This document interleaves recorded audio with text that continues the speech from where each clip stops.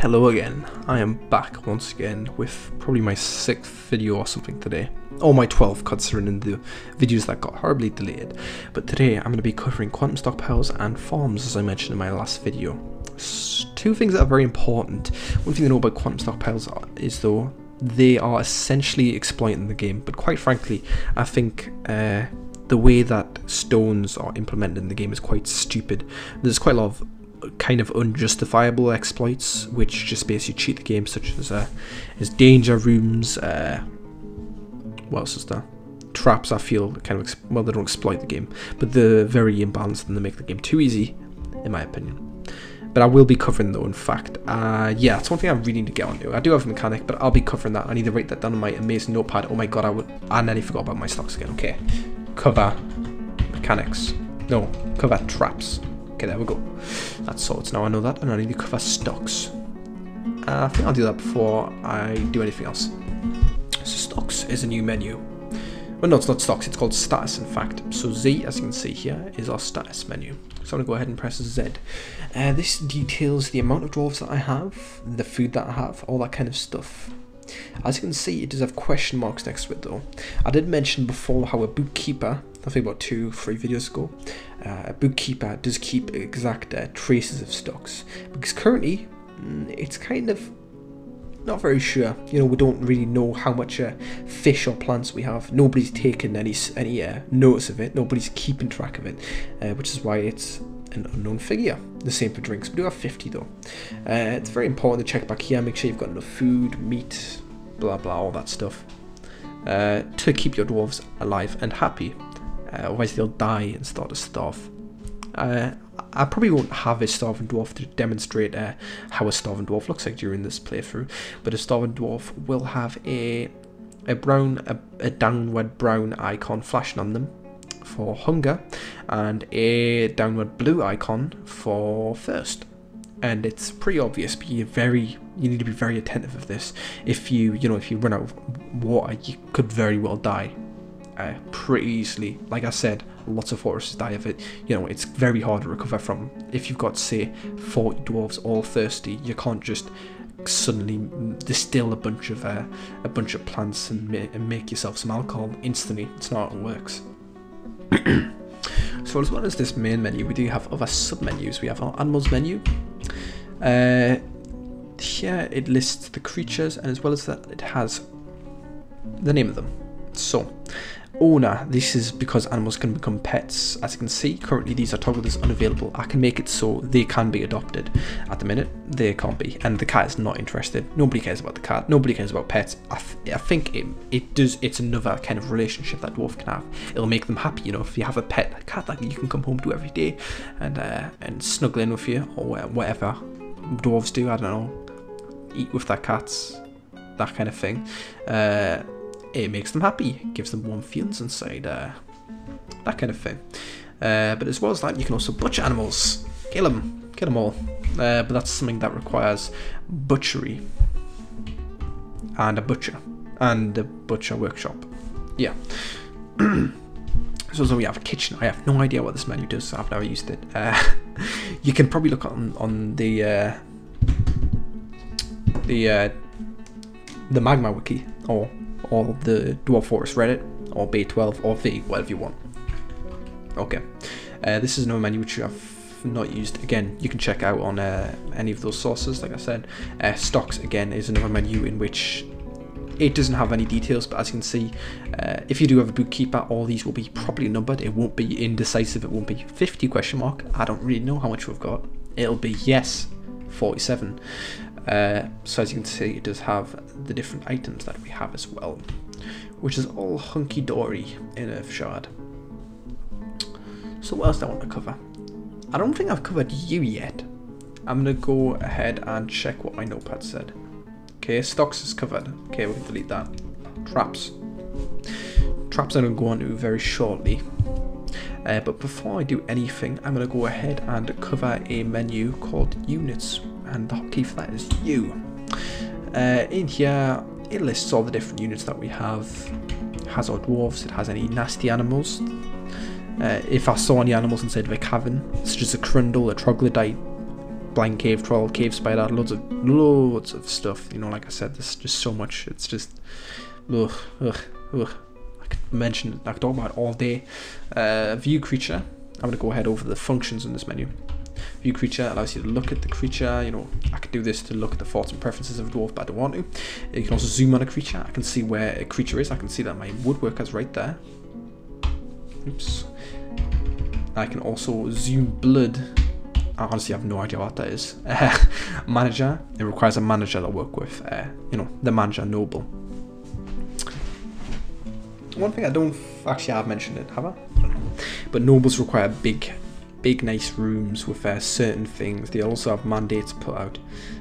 So it's something you don't want to really worry about straight away. But before your first caravan comes, it's very important to prepare a noble. So, you know, sheriff is something kind of unimportant. They deal with the law. In the Z menu, the status menu, you'll have a new part called justice, in which, you know, say for example a dwarf has a tantrum, you'll flip a table, maybe punch somebody, he'll be arrested, or he could be killed, depending on how bad his law breaking is. If he killed the child or something, you know, he would undoubtedly be beaten to death by the hammer dwarf. That's just how dwarven justice goes. But yeah, like I said, that's not something you need to worry about a whole lot. Manager is something. It adds quite a lot of new functions by having one. So in fact, I'm gonna go ahead and who's Meng? Let's go check.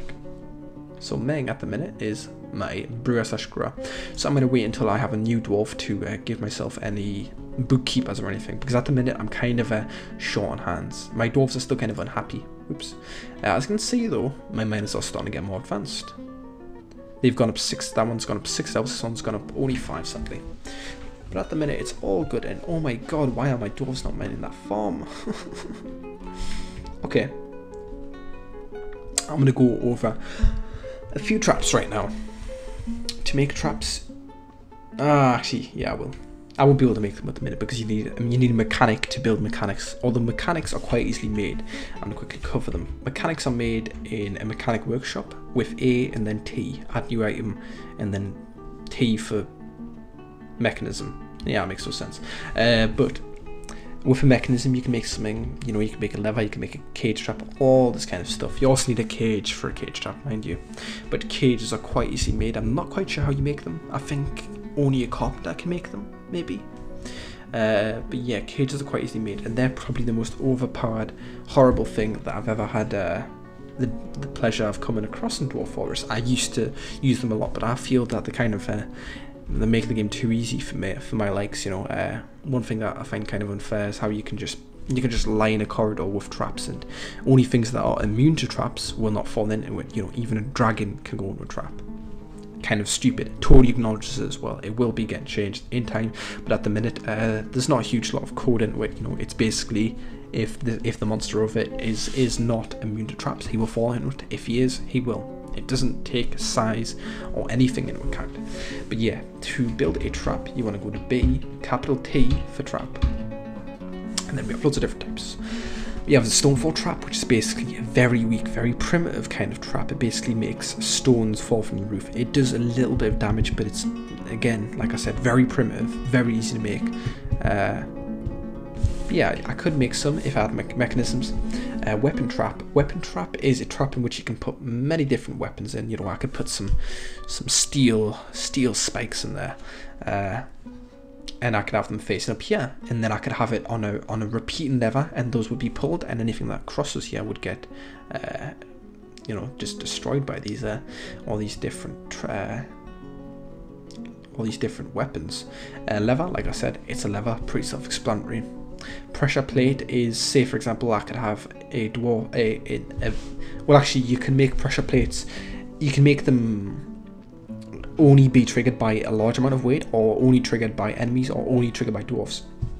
But say for example, I could have a pressure trap that goes here. This wouldn't work very well, by the way, this is an awful example, but it is an example. You know, you can do whatever you want with them. But I can have a pressure plate here that only reacts to very light animals, like, I don't know, a crundle or a troglodyte. A troglodyte could walk over these traps, and then water could come fluttering through, and then it would flood them all out. That's an awful idea, and it wouldn't work in in that actual real world of Dwarf Fortress, but it is an idea. Cage trap, like I said, you know how those work. Upright spear slash spike, very unlike a weapon trap, except a weapon trap you can put any weapon in. Upright spear slash spike, you can only put spears and spikes in, so they kind of impale, whereas weapon traps can bludgeon, I believe. And oh my god, I don't know why my dwarves, they just do not want to mine. Oh my god, they're finally mining my farm. Okay, looks like down here is finally finished. We have lots of fungus growing in. We have quite a bit of stone as well. Oh, what's going? Oh, that's what it is. So I'm going to go ahead and finish up my last upward staircase. And it is finally finished, and it's beautiful. So there we go, our food stockpile is finally being dug out. I can put down some workshops. One thing I'm hoping to expect fairly soon is a migration wave. I may actually have to cut the continue and then cut the video when a migration wave comes, because at the minute there's not a whole lot going for the forest. A migration wave is something that will come every single season without fail for the first few seasons. The size of them will depend on the wealth of your forest. The first few waves will be like it could be anywhere from 1 to 10 dwarves. It can be a random animal.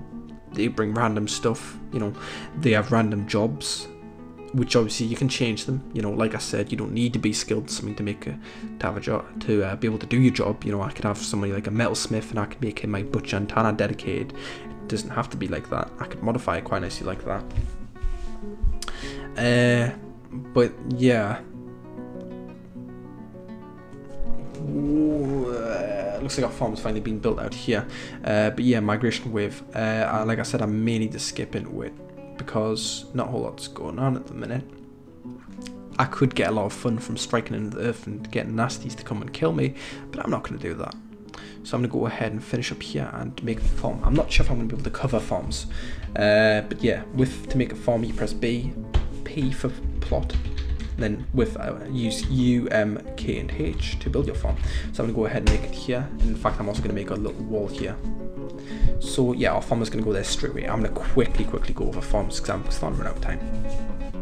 As you can see, he's currently building it. Construction initiated. Shouldn't take very long at all. I can also set that as a food stockpile, but I'm going to do that in the next part. In fact, I'm not going to skip the migration.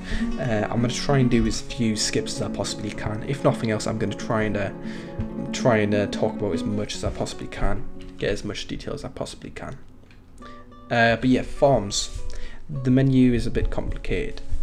But basically, all you need to do is you have A, B, C, D for each season. You do not need to worry about fallow, fertilize, seize fit. I don't even know what the hell they do, but I think they might make it yield more if you fertilize it and stuff.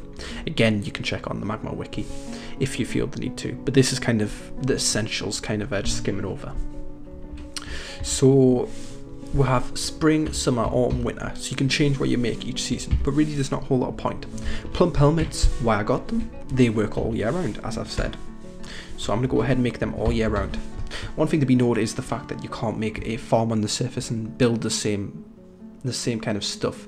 They have different kind of stuff that you produce on the surface because, you know, it gets sunlight. This is underground. As you can see, we've got a plant. Our first plant there. Oh my god, and it's now summer. So we're going to actually get a migration wave very, very soon. Our forest is going very, very nicely at the minute, I would say. I'm going to make a nice food stockpile there, and I'm going to continue on with my forest. I'll be getting a migration wave so soon, and I'll be able to do a lot more stuff then. I'll be able to also kit out my my bedrooms a little bit nicer. I need to add a few as well, actually. So anyways, this video you learned about... Did you learn about quantum stockpiles? No, you didn't. God damn, how did I forget about that? But you learn about a lot of stuff. You learn about stocks, you learn about unit menus, you learn about farms. In the next video, you will be learning about quantum stockpiles for one. You'll be learning about migration waves in a bit more detail, how to use Dwarf Therapist in a little bit more detail, and possibly anything else that comes along. Thank you very much for watching. Comment, subscribe, like, dislike, that kind of thing. In fact, one thing I'm going to quickly show you before I leave is how to save a game, because I'm actually finishing now for the day. You press escape and then you go to save game. Yeah, self-explanatory, isn't it? And then this will bring us back to the main menu. And oh my god, I only have 18 seconds left. There we go. And I'll do all that and then you can quit the game. And that's gone off as well. Anyways, thank you very much for watching. I'm going to have to cut right now. Please tune in again and I'll probably be releasing in some more videos in the next few days.